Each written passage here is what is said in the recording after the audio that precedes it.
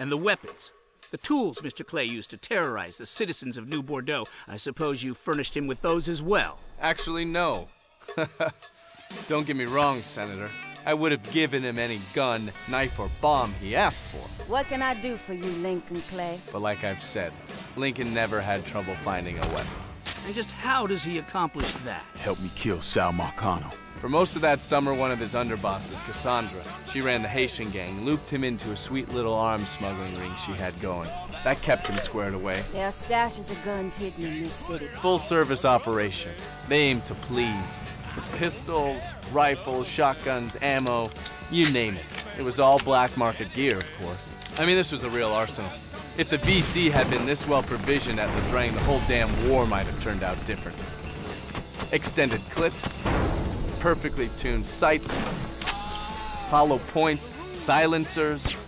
By the time Lincoln finished tinkering with the firearm, it was a precision instrument of death. Nothing like this had ever happened before. Lincoln wanted to terrify the mob.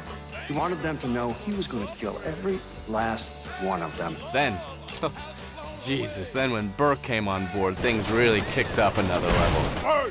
Explosives. Everything from Molotov cocktails to C4. You know, the stuff they use for controlled demolitions. Except in our case, not always so controlled. There was a loud crash, like a bomb going off. War on the streets as a gunman stormed the Royal Hotel, killing an untold number of men. You know what the funny part is? The funny part is, Lincoln didn't really need half the shit to take down Marcano.